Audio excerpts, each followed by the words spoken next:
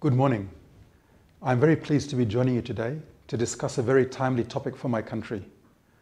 The planet is facing an existential climate crisis.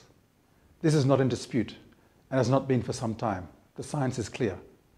7 years ago, 196 parties at COP21 in Paris signed a legally binding international treaty on climate change. Countries around the world celebrated this landmark first step to what we hope would be accountable, transparent, and life-saving requirements to reduce the impact of global warming. But unfortunately, little has changed, and those most vulnerable in our small island developing states knew something more had to be done. Beyond the UNFCCC, other instruments under agreed international law already contain clear obligations to prevent harm to the environment and protect human rights. But how can these obligations be applied to the climate crisis? Pacific Island University students asked themselves and others these questions. Those discussions grew into a truly international call for clarity and for justice.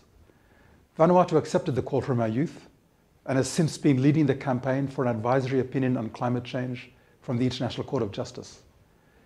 The ICJ is the only principal organ of the UN system that has not yet been given an opportunity to help address the climate crisis. To get to the court, next month Vanuatu and 15 other nations will table a resolution at the United Nations General Assembly. If we obtain a simple majority of votes in support of the resolution, the International Court of Justice will consider our question.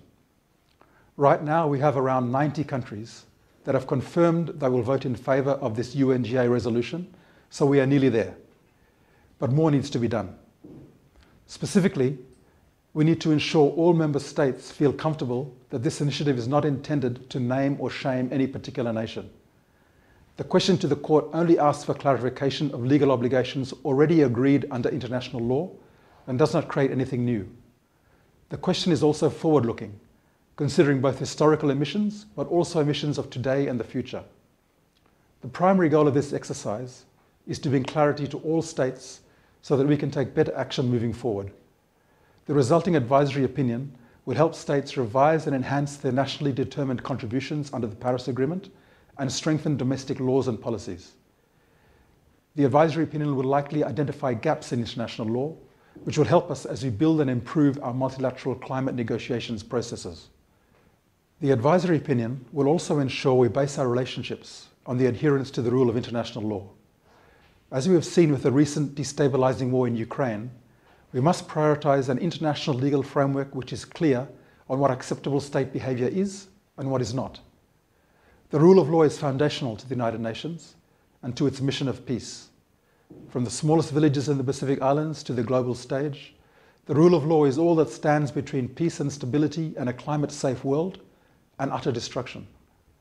The rule of law protects the vulnerable and is the basis of international cooperation, especially in regards to climate change.